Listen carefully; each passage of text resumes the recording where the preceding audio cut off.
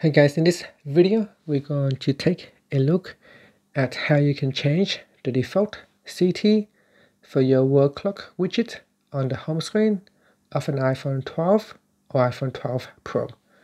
Now first, before you can change the city, you need to add in the wall clock widget on your home screen. So on the home screen, touch and hold, then tap on the add button. Next, go down and tap on clock. Then swipe across and add in the wall clock widget. So I'm going to touch and drag it out onto the home screen and then tap on done.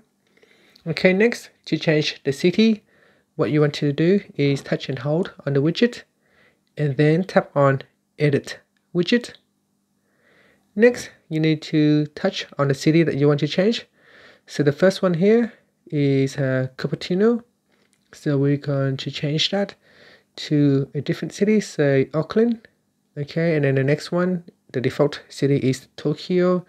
So I want to change that to say Blacksburg.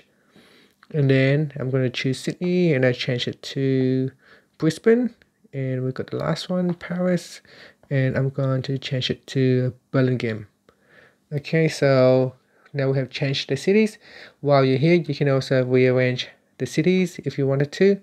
So simply touch and hold onto one of the items and move it up or down to rearrange it in a different position within the widget. And that's it. Thank you for watching this video. Please subscribe to my channel for more videos.